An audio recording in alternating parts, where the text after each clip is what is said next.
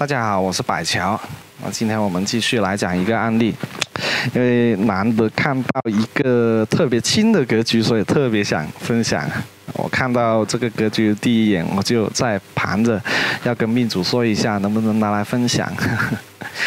因为他比较年轻嘛，所以一般我也不是很想去分享年纪太小的一些八字但看到这一种这么轻的就。特别有这个想法想分享一下，因为它这个还是蛮有意思的一个格局。那我们先来看一下这个八字吧，是丁丑日柱又是丁丑月有一柱福音那福音又要到扫盲的时候了。其实福音不是太重要的有些人说福音不好怎么样会有什么问题我也验证了很多嘛，其实不用太在意福不福音这个问题它的吉凶呢还是这一个五行的生克制化跟你福不福音呢没有多大关系。可能它会印一些事出来，但是这一些事它就不是说有福音就会出现这一些事，而是说它原局的这个五行生克，它两个福音的东西，它就是两个相同的五行而已所以会印出这一些事来。好，那丁火日元生在丑月对吧？天寒地冻的这个丑。两个丑土，一个戌土，还生出来这个金，那这个金旺不旺呢？这个金也旺了，对不对？那丑是金库，两个丑，还有一个西方的土戌土是西方的土。当这个火不是很旺的时候呢，我们就要考虑它有没有火的属性在里面，能不能当做火库这个火就不是太旺了，所以这个分开来看，我觉得它更多的是一个偏向于丘金的属性，因为它就坐在丘金上面坐在艮金上面所以这个土肯定要生金的，因为原局火不是很旺嘛这个火通跟一个卯木通跟一个戌土，这个戌土的火呢也有点影响的。为什么呢？有时候我们会看冲以冲来地支只以冲为重嘛所以地支的这个冲呢是最重要的。它这里没有冲，但是有一个丑戌刑这个时候我们就要考虑了，这个丑戌刑它会有什么一个作用关系呢？其实说白了，地支之间的刑冲就是地支的长干在打架是什么跟什么打？是这个水跟这个火在打架，对不对所以是两个丑土去刑这个丁火丁火就特别弱了这里只是通了一个根，但是这个根特别微弱靠的是什么呢？靠的是这个卯木，靠的是卯木去生丁火。这个丁火它还是有点帮生的作用的但是这个丁火它在地支这一根可以说是不算了这个我是现在复盘的时候这么说因为我当时考虑的是它还能通一点点但现在复盘了再去审核这件事情肯定会有一些进步嘛，有一些改变嘛其实所以复盘也很重要因为通过后面的断式呢，可以发现它这一个戌土里面的通根基本上完蛋了等于说没有通根了。好，那完全就靠着这个卯木了所有的用神这个东西都靠着卯木要不然这个火也通不了根我们把戌土删掉，对吧如果没有卯木，那一点根气都没有了所以这个卯木是非常重要的一个用神。那这个局是什么局呢我们正八格我后面会讲一下因为昨天呢也有两个人刚好一前一后的问我这个正八格的事情就因为你看我平时讲的这些格局是什么食神生财伤官配印或者杀重用印官杀捆杂格这些是出于狄天水里面的一些经典的格局名称这个是有据可循的。但是有一些人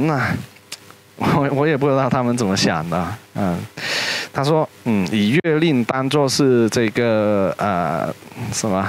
我忘了他们那句话是怎么讲月里真格只从月中旬对这一句话。那这个是什么格呢？食神格，对吧你看食神当令透出来一个食神，对，这是食神格虽然会这样说。但我们说这个正八格正八格它有什么意义呢？正八格就是除了比肩劫财格之外的这10个神之外的这8个神以月令作为它的那个出处去定义这一个正八格譬如说这个是食神当令，对吧？我们就可以说它是食神格。有时候它的长干也算，譬如没有这一个己土，假如没有这一个己土的情况下，那这一个月令的本气它没有透出来啊，对不对？所以就要在这个长干里面去找了啊，这个长干里面透出来了有什么？有金，对吧？啊，所以这个呢又叫正财格，如果没有己土的情况下，就叫做正财格，或者说叫做正财杂气格啊。这一个我也是昨天跟我说正财格的那个师姐那里刚学回来的。我觉得这不是真的不想说那种话，真的有点气人，你知道吗？啊，因为这个毫无意义啊，不是误导人嘛。啊，你给人说你是正财格啊，或者说你给人是13格，那别人就会认为你这个格是不是用食神啊，或者是不是用这个正财啊？这个喜神是不是用神是13，对不对？那你就会给人这种误导啊，这个我觉得真的相当不好啊。所以我在这里要讲一下这个正八格的事情啊。正八格总共就8个嘛，正财、偏财格。或者是这个什么正印格、偏印格七杀格、正官格、食神格伤官格，其实就等于说是我们命理学里面2年级的一个内容嘛，就太简单了，没什么意义啊。不是说这个意义是怎么定义呢？这个意义就是说对这个命局的吉凶对你判断这个事物毫无帮助。我当时给他说的用语是，这种格局啊，真的是无聊至极啊！因为它对我们这个判断没有帮助啊，对定义这个吉凶没有帮助啊。那我们还是说地天水，地天水层次真的不一样啊，是大学本科的，对吧？这个是小学2年级的一个格局。我们说大学本科会怎么定义这一个格局？我们先要选择取用啊，对不对？也要看月令啊，但是你要知道月令这个东西它是好是坏呀。有没有找到配置？有没有去克制它的？如果是不好的情况下，那如果它是好的情况下，有没有去升服它的？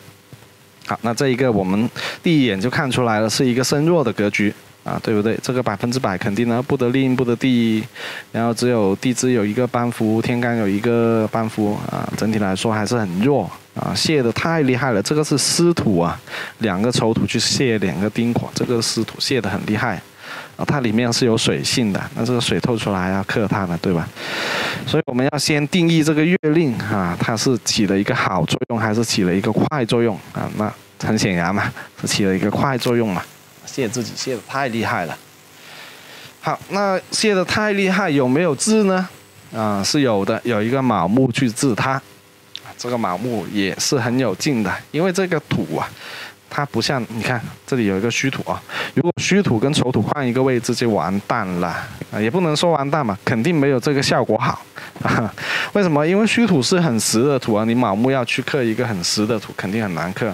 这个丑土它就一坨烂泥它就起到了一个癸火的作用，因为它是烂泥嘛它里面有水嘛，湿土嘛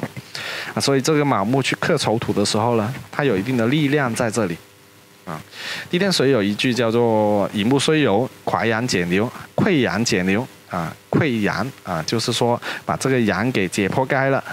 解牛就把这个牛怎么样去切掉杀掉就这个意思嘛溃阳解牛讲的是什么呢？是乙木如果坐在丑土上面或者乙木坐在未土上面呢，它克木的力量很大的。但是地天水没有讲这个卯木克丑土厉不厉害能不能当做夸阳解牛其实我们不要太较真这一个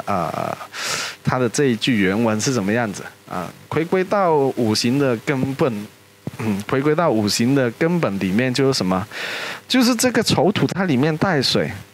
这个水可以养木所以就叫做湿土培木原理就是这样一个原理而已我们不要太纠结这个卯木能不能溃阳解牛不需要去考虑这个东西，我们就考虑这个卯木能不能克掉这个湿土，克得好不好？那肯定好啊，对不对？这个卯木它毕竟是一个巳震它又没有被克没有被克，这个金透出来的天干有一个丁火在这里拦住所以它这个格局就特别特别好，对吧？那这个卯木克丑土，丁火克庚金把这2个忌神都控制住了。所以这个格局就是伤官配印格。我们说啊，这个是食神啊，对吧？老师，你怎么说是伤官呢？你是不是不会分阴阳啊？不会看食神呐？有人会有这样怀疑过吗？我们说啊，这个食神啊，当它起了坏作用的时候，它就跟伤官的性质是差不多的，所以我们这个格局的名称叫做伤官配印。那如果这个还是个偏印，对吧？那伤官配印格不是应该配正印吗？配偏印也可以嘛，只要它是木，它就可以克土，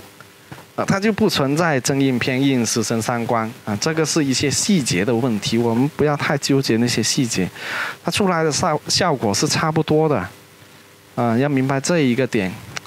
所以我这个高级班啊，就会说很多这一种内容像虚土它有什么特性它有什么不一样？如果这个虚土跟丑土换一个位置，又会变成怎么样？我们对这个虚土的特性的了解是怎么样的？这个金坐在它上面又会怎么样？这个丑土里面藏的金呢，能不能克这个卯木呢？这一些都是一些很细节，但是又很重要的问题。但是因为涉及的内容很多，我也不喜欢这里讲一下那里讲一下，这个太不系统了。对于学生真的去听的话，很容易搞懵这个效率呢也特别低。还有这一些天干地支之间的作用关系因为要系统讲才好讲现在只是说根据这一个案例去稍微的讲一下吧。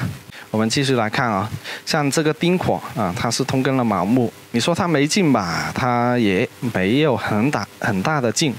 因为这一个毕竟是湿土这个丑土毕竟是湿土，要癸火要泄它它又不是在自己坐下，如果在坐下那就好了那就有利多了。它不在坐下，这个己土呢也要去泄它所以它去克金的力量有多大呢？这个是我们需要考虑的一个问题没有它也不行但它能出多少的力气呢？这出多少的力气就代表了很多东西了我们在断色的时候怎么去把握对吧？因为年月就是他的出生他的父母，我们就知道他的出生如何这个卯木确实是起了一个非常好的作用。首先这个金没有克它它是没有受伤的，如果受伤了也不行，因为这个藏金特别旺有点气生长转攻了。这个卯木呢克丑土，克了两个丑土都克得很好，克这个己土呢也克得非常好这个丁火呢虽然说它没劲吧，但它毕竟也赖上了这个卯木去生它所以还是有点力气的，可以护卫它。因为用神是卯木的情况下，就特别怕金来克木所以这个丁火还是起到了一个闲神该有的作用它不是咸鱼，它只是不是太努力而已但是需要它的时候呢它还是要出来帮忙的所以这个丁火比劫兄弟我们就要需要考虑它存不存在了能不能存在了这个是后面断事的时候要用也是通过这个力量分析去考虑的问题。好，那我们传统手艺过三关，对吧？上一次我们说了一个合格的命理师有3个标准。那第一个呢，就是过三关，给断一下前世。这个过三关不单单是为了要给命主一个信心，第二个呢，也是要验证自己的判断，自己的辩证正不正确。因为我也有翻车的时候，我也有看不准的时候，这个很正常的。我不可能说每一个八字我都没问题，都看得很准这也很正常。包括我们学习也是，也不可能说每一个八字都看得对但我们错了一定要找出问题所在对吧？是自己力量没把握好呢，还是直接翻车了呢？这个一定要给自己一个很明确的东西，不能说把命主因为命主也是客人嘛你有时候承认自己错误，就承认自己的技术不过关，那你这个钱就不好收了嘛，对不对？那有些人就担心这一点就有点怎么说呢？要挽回面子怎么样，一定要把客户给讲服，对吧？那你不是自欺欺人吗？把自己给骗了吗？把自己给骗了，你还想进步，那是不可能的。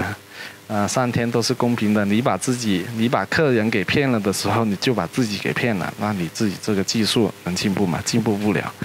所以过三关是我认为一个合格的命理师的第一个标准啊，所以我们先过一下他的三观，对吧？好，那出身普通不算富裕啊，还过得去不愁吃喝啊，父母呢也比较有能力，那父母还是相传，父母双全啊，感情还不错啊。他说，对，出身平常啊，然后我要问他这个，因为他这个格局很轻啊，你看卯木是很厉害的，但卯木呢，我当时呢是判断有2种可能。啊，因为他也算是父母宫嘛，在年月啊，主上嘛，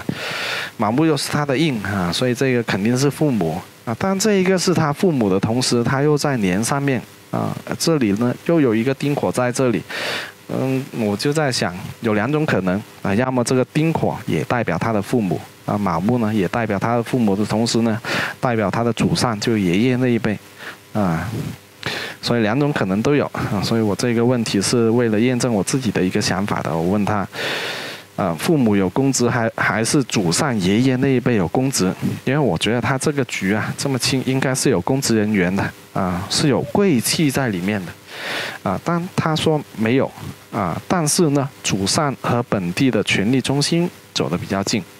那好，那这一个时候我就明白到一点了，这个藏金还是太重了。这个藏金太重，还是影响到卯木了呀。就是说，他这个木要克丑土的时候，因为这个金啊都是金地支藏的。你想一下，在一个沼泽地啊，浅浅的沼泽地，你看上去啊是那个烂泥啊，当你这个植物在扎根的时候啊，这个根啊往深处走的时候，就发现了它的底下全是那种碎石头啊、烂石头啊、玻璃渣子啊这种。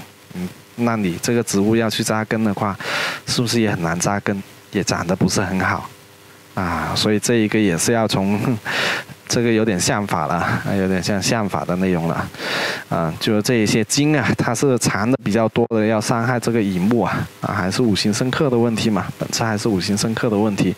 它这个卯木就长得不是太好了。所以这个贵气啊要受损啊，就做不到公职人员了啊。这个时候我就明白了这一点了。好，但是这个并不影响他的格局，有格局的人跟没有格局的人他是不一样的，尤其在学历上面影响特别大。有格局的人，即使他的用神没有力也好啊，他也有可能去到很高的学府学习啊。像这一个八字就是这样子。我就问他，你读书不错，我觉得有1本或者更高一些的学校，我也不敢说清华北大那些，因为他这个我看也没有去到这么高。结果他说是世界的什么学校我就不知道，因为他也没有反馈啊，只能说是美国的一个非常高等的一个学府啊，所以这个还是蛮有意思的，我自己也有点惊讶。因为命主适应的问题呢，我就不透露了，反正我也不知道，就是美国的，父母的感情不错，因为我前面跟他说了，这个父母的感情是不是还不错嘛？父母双全嘛，生活上不用我操心但不是公职就是经营类的就是一个小康左右的一个水平然后学习对。因为这种外国的学府我不是很了解我说一下学历的这个问题很多人因为我有时候去看一些粉丝的八字B 站里面的这个这怎么说呢，层次真的特别高的基本上就没有太多学历特别低的人有时候看这些八字我都要问，但是又不敢问问什么呢？你这个是不是初中没毕业的或者是这个高中刚念完高中没有念本科都没大专都没有念的那些我不敢问，你知道吗？我只敢说大专或者大专以下只能这样保守的去问。有一些我真的很想问你是不是念完高中就那个学历就到高中这里这一种但是真的是人以类聚，物以群分，所以 B 站这个我特别喜欢就是这样子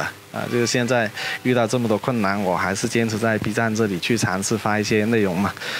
也是这个原因，因为 B 站给我的感觉气氛还有这些人的素质都特别好，特别喜欢扯远了。刚刚我想说的是什么呢？我们去看学历的时候啊，一定要注重这个第一学历。我都被看过好几次啊，有一些命主我就断他，你是不是大专学历啊？或者说大专以下，他就说我是硕士生，我就想，不愧吧，这样的八字能上硕士，然后我就问他嘛，你这个硕士是不是你高考考的是不是你高考考的不是太好，然后去读的那种？想说是野鸡大学，但是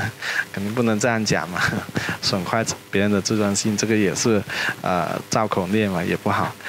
但真实情况确实也就这样子，就很多时候出去外国去念的那些学校，就是一个花钱去买的一个文凭嘛，差不多嘛，因为你国内条件好的话，你能考上一个比较好的成绩，高考是吧？那你也宁愿留在国内读一个比较好的本科，也不会出去读那些小学校嘛。很多都是这样子所以这个学历的问题我们去细细的去问一下，其实也能发现很多玄机在里面。好，但他这一个是真真实实的一个非常好的，因为他八字的格局就摆在这里，不会差到哪里去是自费的，但是带补贴的。好，那当时我就给他建议了，我说可以继续深造多拿点学位，因为他这个用神是印星那印星就代表学历文凭这一些学习证奖状那个证书之类的东西嘛所以而且他这一个第二点，我给他这一个是我后面有讲的，其实。我后面语音这里有讲的，我就建议他去搞学术研究这一方面的东西，因为他这一个是伤官配印伤官配印的人就特别适合去做那种很有深度的、很有专项的那种研究的，从事这种工作，就是很专业的那一种所以我当时给了他这样一个建议。然后到兄弟这里呢，我是不太确定的，但是因为前面已经过了好几关了嘛，但我自己也想知道答案所以我就还是问了一下他。当时我认为是有兄弟的，因为当时我认为这个戌土里面的丁火还是在因为如果丁火没有了，那这个等于说这个丁火的通根没有了嘛戌土里面的通根如果没有矿，那这个丁火就活不了了，泄得太厉害了比劫就活不下来了。我当时认为通根还是有点力气的所以能活下来但他反馈是没有兄弟了所以那时候我也跟他打趣说，我也没有100%这个确实也是这样子我也没有说100%，因为我问的都比较那个一点这回刚刚那个话题我就跟他说了建议他去继续深造多走这个研究性的一个方面的工作以后从事这一块嘛他说确实也是去研究科研什么实验室学院这一些东西然后这里我给了他一个什么建议，他就踏踏实实不乱搞呢其实就是他大运的一个问题因为他这个大运老实说走的不是太好这大运前2部运还好，一个丙子乙亥这2部是水生木的一个大运原局这个土呢也不是说特别旺，因为这个湿土嘛所以前2部水运呢是非常平顺非常好的。这个戌土呢也是一半一半嘛，因为甲木出来去生火是好事情去克土也是好事情。戌土呢虽然说土来了不是很喜但这一个还好，因为这个是戌土它不是一个湿土所以这个戌土它通根的时候呢也能克一下这个金也能起一定的作用当然肯定没有卯木运好嘛，但它这个大运就很可惜没能走上卯木运这个是一个人都不能说十全十美嘛这么好的格局如果给你一个100分的大运，那还不得了是吧那就非常的不得了了，可能这么好的八字了。然后后面这2部运就非常非常糟糕了。我们看这个癸酉运、壬申运，这个癸酉运干嘛？天克地冲大哥。用神是卯木喜神是丁火，你一个癸酉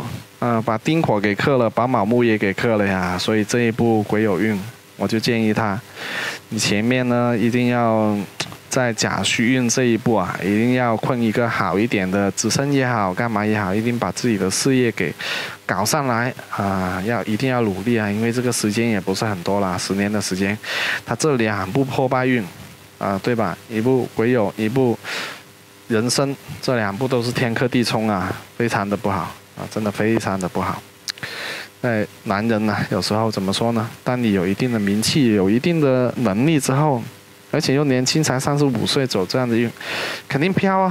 啊，对吧？自己这么成功，八字这么好，然后走的这一个运呢，前面又特别好，那到后面肯定一下子适应不过来，这是其一啊。最怕是出什么事情呢，对吧？不单单有灾啊，是说指的人生方向的问题啊。就这个人飘了之后，肯定很容易犯错误的啊，尤其是这一种。就站得越高，摔得越痛嘛，所以一下子跌下来的时候肯定特别难受，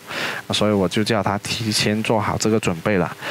到这个35岁运的时候呢，就要各方面都要稳重，不要乱搞了，是这样子的一个意思。因为他要熬过这2步运呢，我觉得后面这一步未运呢，他还是能熬出来的还是会有一个成就的。这个未运来了就特别特别好虽然未呢也是13，也是忌神但是我们也要看他这一个自跨关系啊。你看这个卯木卯未合对吧？卯未合，他等于说这一个忌神跑到外面让我的用神给合住了，那是要有点成就的呀只是说他这个辛金去盖头呢不是太好但是问题也不是很大，因为原局有一个丁火在这里所以这一个辛未运，尤其到未运上面是非常非常好的一步运在这个年纪该有什么学术性的东西呢，成就呢也是到这里了都挺好。然后后面到午火运就不错了午火巳火都来帮身了都还不错。两看吧，也不能说非常好，因为原局用神是木的话，你来火呢有一定的作用它的作用呢是在克根金这里，但是它有一个不好的作用不好的作用就泄了卯木。你会发现我去看八字的时候，我都会这样说，都会这样看，好的坏的都会看一下因为一个字的出现，它肯定必然有好有坏尤其是这些喜神闲神这一类那断出来的事肯定也不一样。那这个丁火起了好作用，它有什么效果呢？对吧？这个卯木起了不好的作用，它又会发生什么样的效果呢？这一些呢就卖个关子会在以后我的高级课程里面会去讲。好了，我们继续再看一下后面的这一个